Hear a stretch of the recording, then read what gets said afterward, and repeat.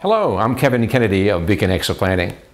We have created articles, videos, and presentations to help you, the owner, understand the challenge you will face in exit planning and succession. At the end of this video, you will find contact information if you would like to have a printout of this video, and also a link to our Amazon #1 bestseller, The Contractor's 60-Minute Exit Plan: How to Cash Out, Eliminate Taxes, and Retire Comfortably. Enjoy the video. My managers can't afford to buy me out. I hear this over and over again from owners. My managers don't make enough money to buy the company. I get it. The most common exit for contracting companies is a management buyout, and there are very few successful sales to competitors and consolidators. Management buyouts tend to be the most common transfer method due to the inherent nature of construction companies. The lack of recurring revenues and connection to cyclic economic conditions make construction companies a risky investment by consolidators or private equity. This means a contractor's most probable opportunity for monetizing the business will come from senior managers and family. The largest obstacle is that managers often do not have the financial ability to pay for the business. This requires the business owner to structure a plan that will allow the business to pay for the transition.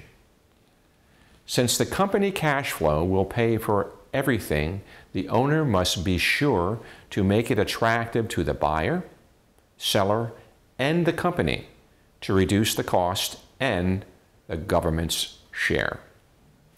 Careful consideration should be given to the many tools available to help achieve the best tax yield for the sale while minimizing the financial risk of getting paid for the business. Another major consideration for the seller is the financial risk of the owner not being paid. The owner's legacy of training the next generation of owners is critical. The senior management team's performance is tied to the cash flow that will pay you. This is why succession is such a key factor in a management buyout. The good news is that a management buyout exit has a lot of flexibility, and if properly structured, can have significant tax advantages. Imagine, in certain situations, a properly structured management buyout will reap a better bottom line result than an outside sale because of tax savings. Remember, it's not how much you get, but how much you keep. Key considerations include: know the value of your company and exit without being clobbered by taxes. Sale price can be negotiated as opposed to a computed amount in accordance with the IRS ruling 5960. Understand the various tax liabilities, which can exceed 55%, with bottom line after-tax illustrations of each path. Prepare the managers for succession as soon as possible because it takes time. Future cash flow pays for everything, and your managers will drive the profits. Time is your best friend, so start early and implement slowly. Below are several business and key risk management concepts for your exit via a management buyout. Business. Visualize your financial future. Owners cannot commit to retirement and succession until they can visualize their financial future with an exit plan.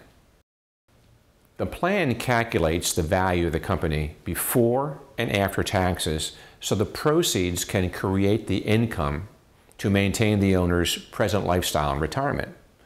Only then is the owner motivated to pick and lead the team into the management buyout and succession process? Outside savings.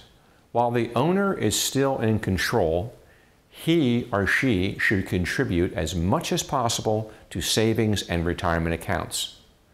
There are several internal and external programs that are very tax efficient for the company and the owner. This will take the pressure off the price of the company during the sale. The strategy should be outlined in the exit plan. Benefits. The owner can still receive benefits during the sale and have those benefits phased out over time depending on the sales agreement. This is determined in the exit plan and understood before approaching management. Win-win. A management buyout is a win-win for the buyer and the seller. Management has the opportunity to build a significant personal wealth, and the owner benefits by cashing in on the investment built in the company. Sellers also leave a legacy with trusted stewards who bring a new strategy. The company pays for everything. I remember in the late 1980s when our company's owner asked me if I would like to buy the company. And I said, "Dick, I can't afford to buy the company." He said, "Kevin, just keep the company growing and profitable, and the company will buy my stock and give it to you." In other words, if you generate profit, the company will pay for everything. Ownership. Multiple ownership has become an increasing trend in the construction industry. In my case, the three of us bought from the second generation owner, and then the three of us sold to the five fourth generation buyers. Shareholders. The new shareholders must understand that their stock ownership does not necessarily make them the boss. There can only be one boss or authority. Yes, you are a senior manager and work collectively for the company's success, but you are an employee, an associate first, and a shareholder second.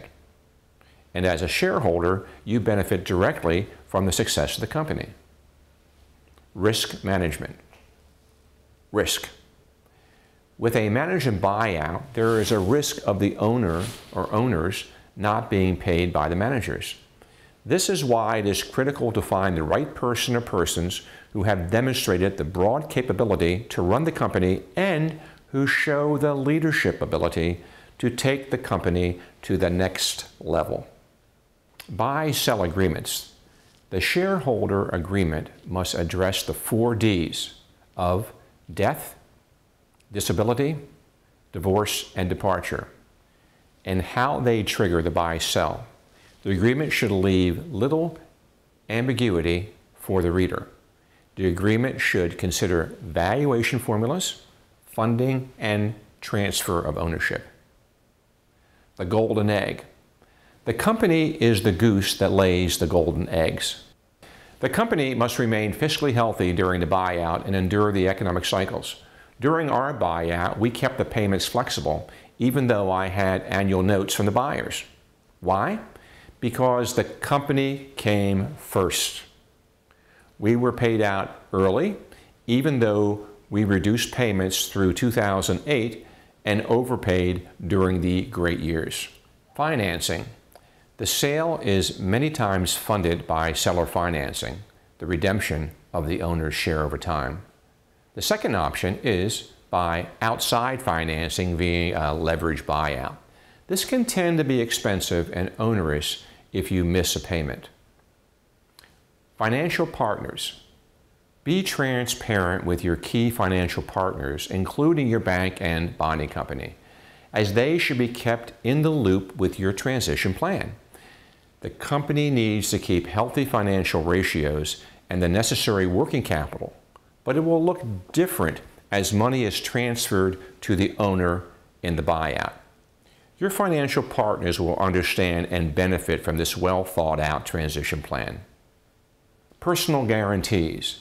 Get the new management, and especially the controller, engaged with your financial partners. Banks and bonding companies depend on the owner's personal guarantees, which will have to be transferred to the new owners near the end of the buyout. Character matters. The company associates are your key asset.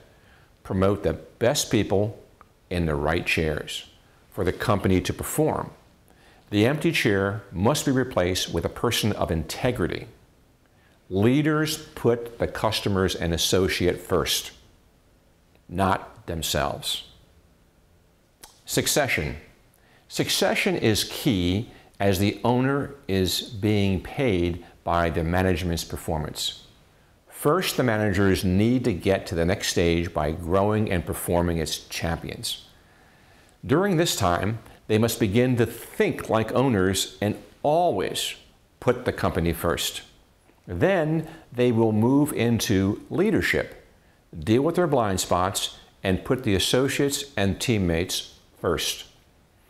Continuous process. Succession takes time. It is a continuous process, not a single event. The process is about development of talent and not the typical replacement of talent. Your best players are developed in your internal culture, and owners must provide the curriculum, training, and leadership development. In conclusion, the process of exiting your business should not be taken lightly, as there is so much at stake. For many owners, the business can be their largest single asset, more than 70%, and the primary source of retirement funds. With so many moving parts and the government as the greatest source of sale price erosion, a carefully designed exit plan should help overcome many of the barriers that the owners will confront. In this process, time can be your best friend, so start early and implement slowly.